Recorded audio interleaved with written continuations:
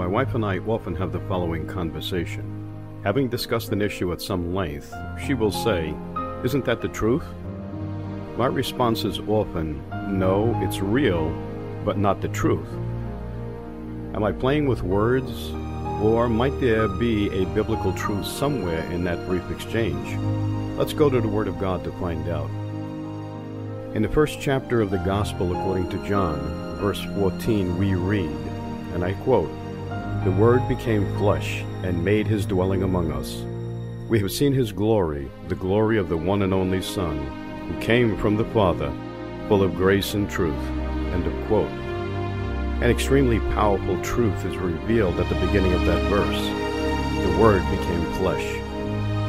What we are being told is that Jesus and the Word are one in the same. Jesus is the very manifestation of the Word. Searching Scripture further, we read again in John's Gospel, the 14th chapter, 6th verse, and I quote, "I am the way, the truth, and the life." End of quote. Let's homogenize these two scriptures. The Word is Jesus, John 1 and 14, and Jesus is truth, John 14 and 6. Thus we must come to the conclusion that the Word is the truth.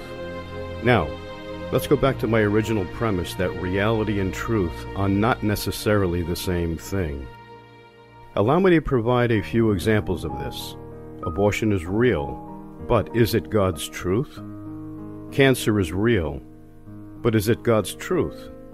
Prejudice is real, but is it God's truth? Do you see my point? If a thought, situation, occurrence, or action does not align with God's word and will, how can it be the truth? Real, yes. Truth, no. We live in a real world, one which was given over to our adversary, according to Revelation 12 and 9 and Luke 10 and 18. It is not yet a truth-filled world. With this truth in mind, we as believers, the body of Christ, have much yet to do. God's will and word can only be accomplished by being born of God's Spirit, then allowing the Holy Spirit to work in us and then through us. Then the kingdom of light will prevail in the hearts of mankind, and God will be glorified. God bless and shalom.